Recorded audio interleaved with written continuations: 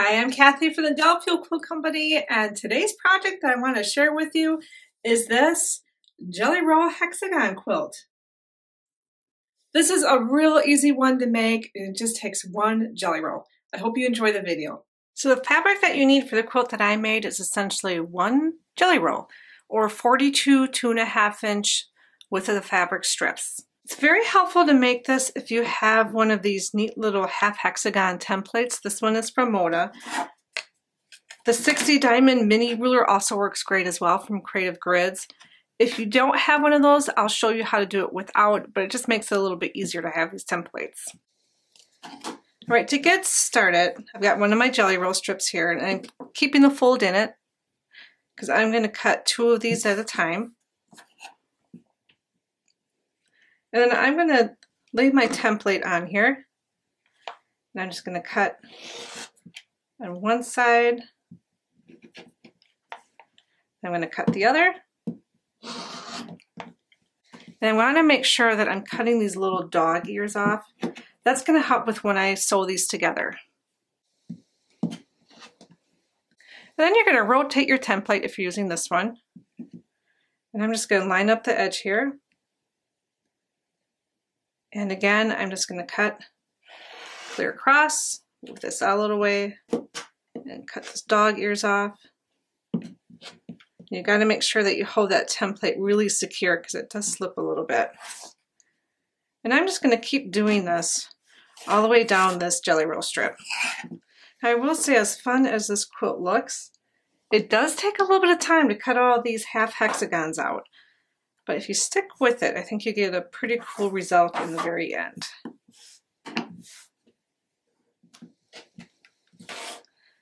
Okay, so I've got my first jelly roll done. And you should have a total of 10 of these from each of your jelly roll strips.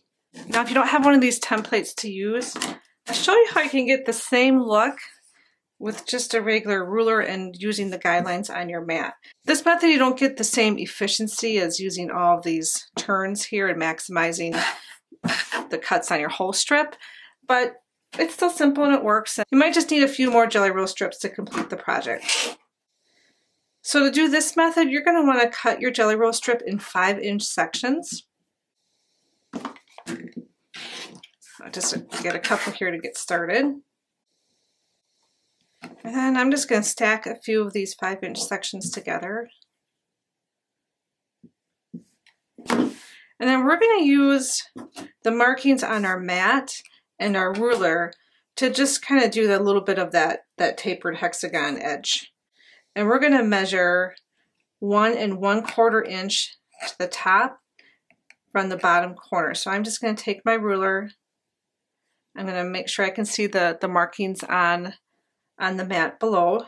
I'm going to line that up with the 1 1/4 inch, go from the very bottom corner here, and I'm just going to cut that off. Same thing on the other side.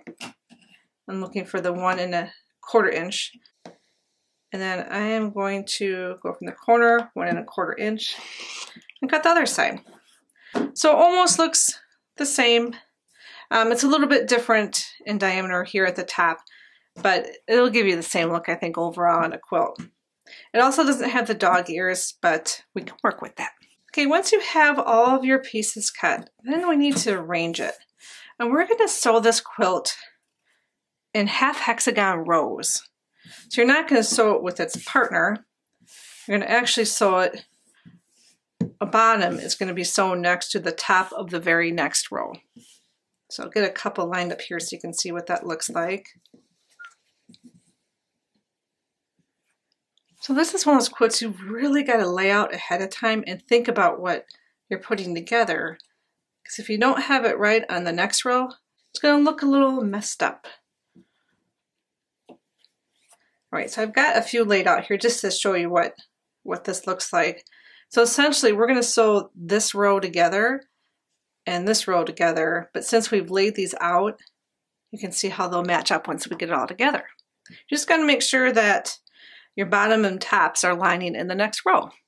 So I'll show you a little bit more on this almost finished piece. I got to finish the quilting on this. But you can kind of see how when you look closer, it's not a full hexagon. They're actually half hexagons. and I've got this one here, and then its partners up above, and then I stitched it next to the top of this red one here, and I just kind of proceeded with that for the whole quilt. I did arrange these and I try to do kind of a rainbow kind of cascade look, but you could arrange them whatever way you want, of course. But I just kind of wanted that little rainbow kind of look in this overall quilt. Okay, once you have your pattern figured out, then you've got all your pieces lined up. We just want to be careful to take one row at a time and then sew that row together. It's really helpful if you've got a design board and you can lay these out. If not, just be careful and go slow. So when you sew these together, we're going to use these little dog ears that we cut off, these little marks here, to line these pieces. You see how having that on the ruler really helps. So when you do your 1/4 inch seam allowance, these are going to be perfectly aligned. Whereas in the ones that were cut without that, you have to adjust for the 1/4 inch seam allowance. Otherwise, when you sew it, it'll be a little off when you press it open. Okay, so I'm going to go back to this one, just make sure it's lined up. And then I'm going to sew a 1/4 inch. I'm going to sew this whole row together, and then I'll show you what that looks like when that's done. All right, I've got my first row sewn here, and you can see that I've got them in the right order, so when I sew these other rows, they should line up pretty nicely. And then to press these, I'm just going to actually press them open. You could press them to one side, just make sure that you have them in the right direction so that they nest when you sew the rows together. And I'm going to get this next row sewn together. All right, I've got this row sewn together, and as you can see, they line up pretty nicely when you put it next to the row below. So now I'm just going to sew these rows together to show you how they come together, but you're going to want to make sure you do all your pieces first, and then put all your rows together, and then sew them together. I'm just, for demonstration purposes, just showing a little small section here. And to put these together, I'm just making sure the seams are stacked on top of each other. I'm probably not going to use any pins, and hold it with my fingers, and then do a 1/4 inch seam allowance.